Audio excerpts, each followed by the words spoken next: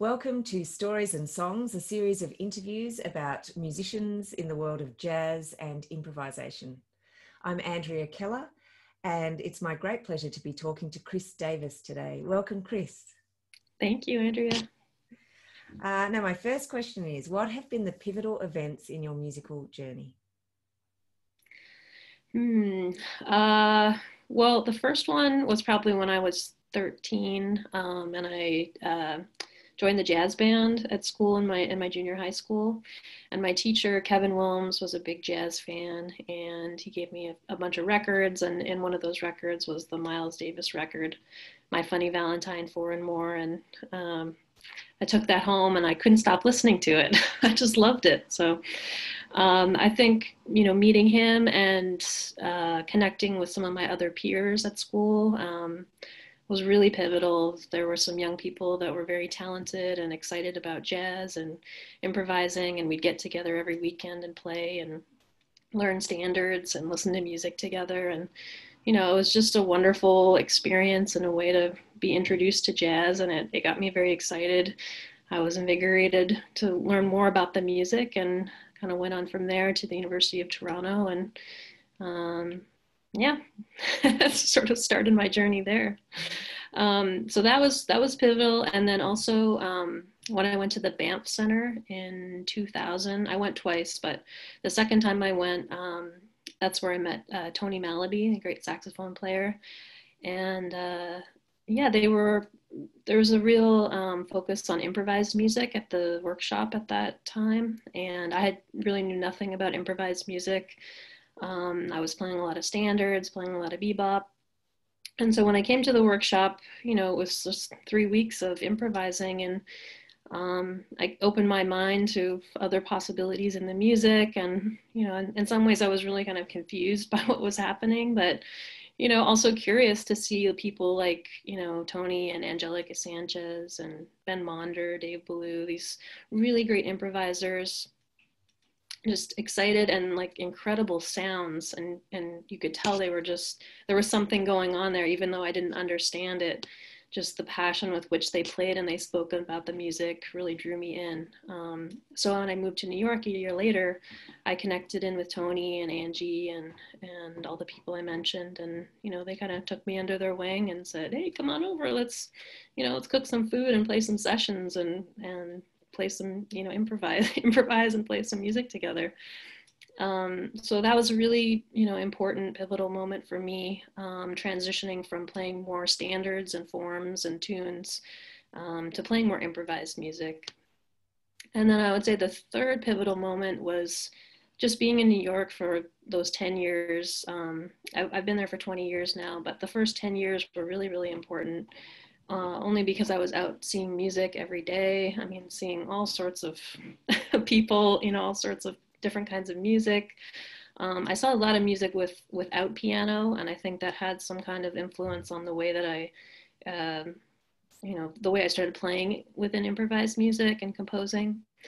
So those 10 years. And then I was also playing every day, playing sessions every day in my living room, annoying my neighbors. It didn't matter. We were just, we just wanted to play and try things. And I think that was a really, really, really important part of my development as an improviser and composer. Yeah, fantastic. And what obstacles have you had to overcome during your musical journey, and how have you dealt with them? Well, I mean, I guess just talking about New York, one big obstacle was just dealing with the immigration side of things and figuring out how can I stay in New York as an artist. And that took a while to figure out, and a lot of, legal work and a lot of money, a lot of time and energy just into dealing with that element of things. So that was definitely a big obstacle to overcome. Also, I think as a woman in jazz, I ended up, because I entered the more improvised community, there were a lot more women playing in that community at that time. So, maybe some of the issues that women face in jazz, I didn't maybe experience those as much as others and other women that I've spoken to. But one big thing is I was married to a musician, and we were always playing together. And so people would kind of see us as, as a package. And that was, I didn't really realize it at the time, but later after we kind of parted ways and I started playing with other people, I realized I kind of made a mistake in that I didn't develop my own community. I kind of relied on him and his community to, help me build mine. And that, that really just, it didn't work very well. So I think it's really important for young women for everyone to figure out their own community outside of their relationships. And I try to encourage my students also to just keep that in mind, because, often musicians do end up in partnerships with other musicians, and it's just, it's just something that everybody kind of has to deal with. Yeah, great. And do you have a motto or a personal philosophy that guides you? Or is there some advice that you'd like to, I mean, you've just given some great advice, but is there more advice that you'd like to give to young musicians? Well,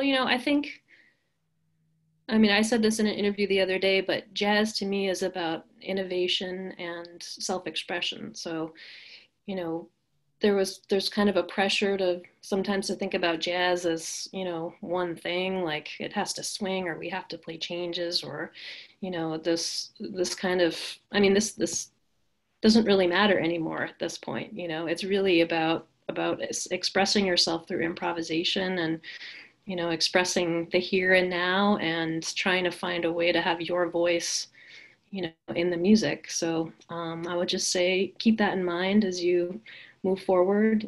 This is it's a career, but it's also a life choice, and it's a long game.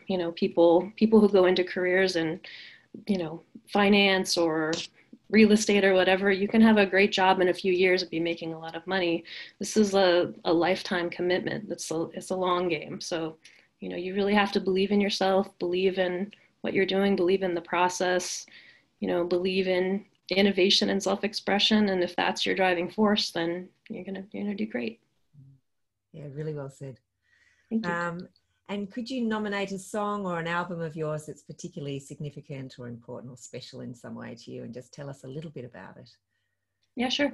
I just released a new album with Ingrid Laubrock, the great saxophone player from Germany, and who now lives in New York.